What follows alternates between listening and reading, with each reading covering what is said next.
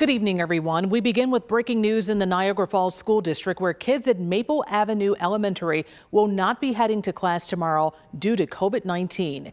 District Superintendent Mark Laurrie informed parents in a video message that someone at the school has tested positive for the virus. This is the first school closure in the region caused by the coronavirus. Laurrie added that the closure would last for the foreseeable future and will impact in-person learning. The district is working with the Niagara County Health Department.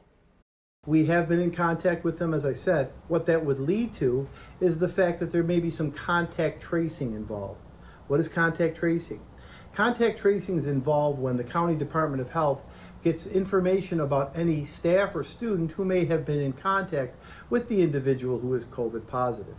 If you receive a call from Niagara County Department of Health, please be forthright and answer the questions that they ask you. It's for everyone's safety and protection. The staff will be allowed to go to school tomorrow to pick up materials. The district says it plans to update parents as they learn more.